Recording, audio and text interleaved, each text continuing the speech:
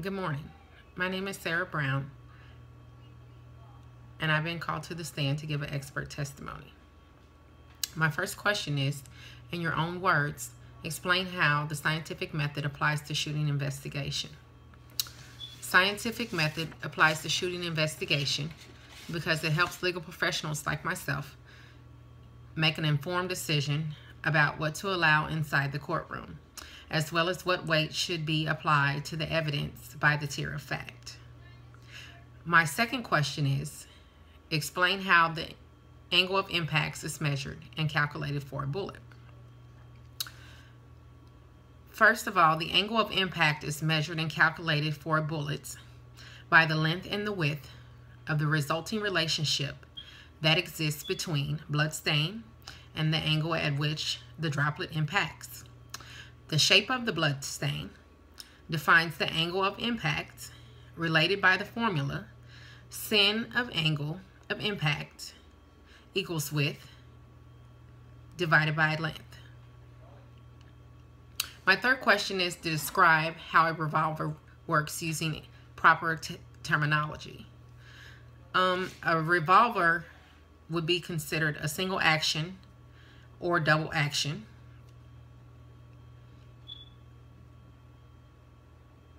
Single action requires cocking prior to the pulling of the trigger in order to fire, and a double action weapon is cocked as the trigger is pulled, hence the double action description. My fourth question is describe how to determine if a shell or a casing of a bullet came from a specific weapon.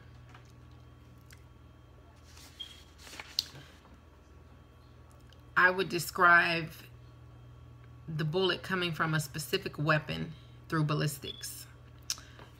Also, firearm identification. It's the discipline concerned with determining whether a bullet or cartridge was fired by a particular weapon. Ballistics is the study of projective monitor, often confused with firearms and identification. My last question is explain the difference between internal, external ballistics. Internal ballistics is the behavior of bullets and related aspects prior to the exit of the bullet from the muzzle of the weapon. External ballistics